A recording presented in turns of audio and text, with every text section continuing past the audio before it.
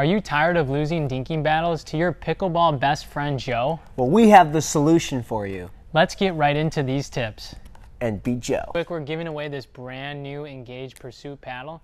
Stay tuned where we share the details of how you can win.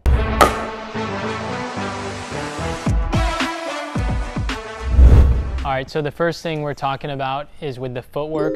We're gonna keep this very simple. So when you're in dinking battles, we'll call it limiting it to one step. So anytime I'm hitting a dink, I'm taking either one step forward, one step to the side, one step back, and I'm always coming back to that kitchen line. Sometimes we get in dinking battles and we wanna move too much and we get out of position. Yep. So again, we'll maybe hit one or two here, and I'm focused on one step only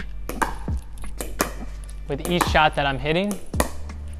I do wanna try to avoid crossing over. I crossed over on that last one. Yep. You don't wanna cross over too much because that'll make it hard for you to get back in position.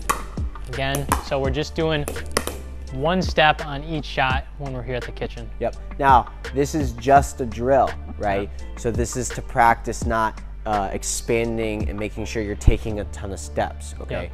So don't take this and be like, oh, you know, in the comments, keyboard warriors saying that, hey, this is not what you're supposed to do. You gotta take two, right?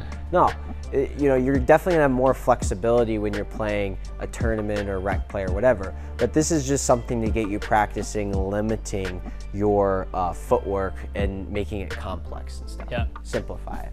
Yeah. Let's jump right into that tip number 2. Elisha will talk about. So this tip number 2 is we're gonna try to simplify the motion of our dink. So a lot of us, we like to move our paddles all around, and you even see Justin and I, we're kind of going low to high to give the ball a little bit of top spin so that it drops down. Now that's a little bit more of an advanced dink.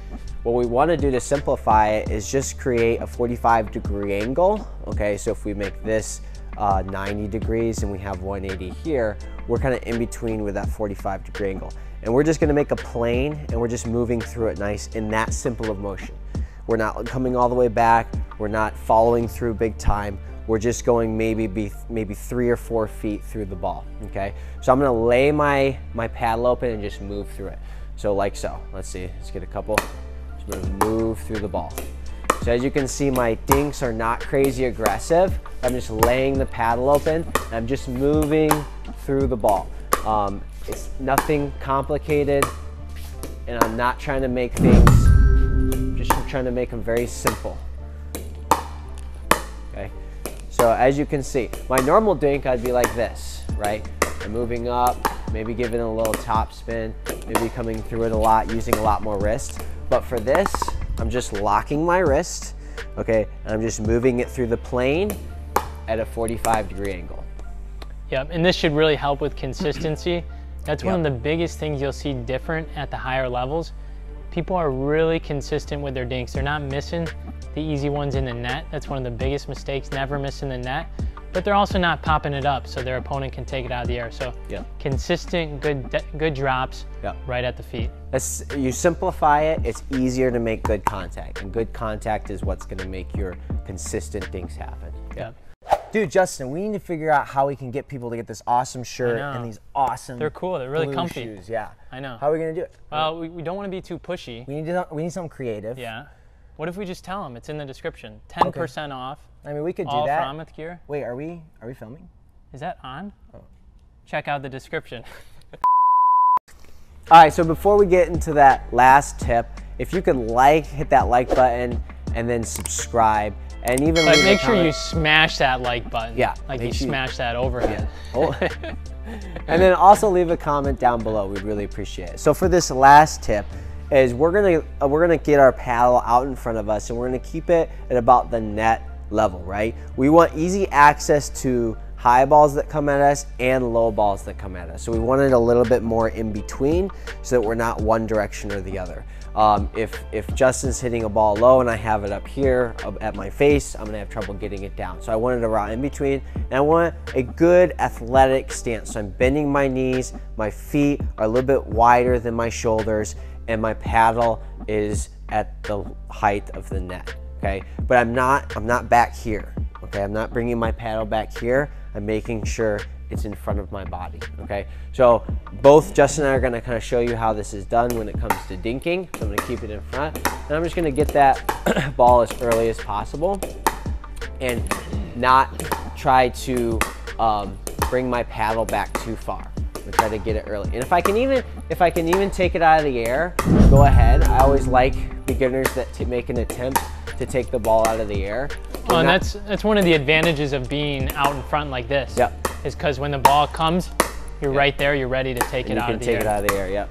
So make sure that, again, the feet are a little bit wider than the shoulders. We got a good bend, a good stance, back is straight, and then our paddle is right around our waist level, okay?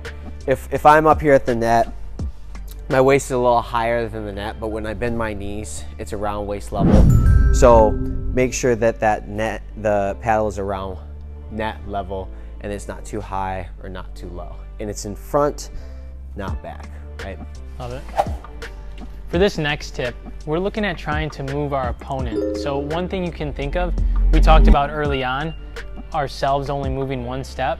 Yep. Try to get your opponent to move more than one step. So if we're looking to be better at dinking than we are now, we not only need to just be consistent with our dinks, but we need to be intentional on how we're placing our dinks. Yep. So we're gonna hit some here, and I'm gonna focus. Joe. He's Joe, I'm trying to beat Joe, my best friend Joe. And so I'm gonna be moving him, I'm trying to get him to move more than one step on each shot. So here we go. I'm not gonna try to move a step. So I'm just moving him around. Yeah. That's a great dink. There we go. Nice. And I might even mix up the speeds a little bit just to get him uncomfortable with the pace. Yeah. And not allow him to get in too much of a groove. Might hit some a little bit softer, might hit some a little bit harder. But again, this tip is really to focus on getting your opponent to move more than one step. Yep. And one thing that I think Justin does really well is he doesn't go, especially when you're trying to do this, is you're not trying to be crazy aggressive, okay? You're just trying to move the ball placement-wise, right? I always teach the progression, right? And this progression goes consistency first, get it in the court, and then you place it, and then you hit it there faster and harder, right?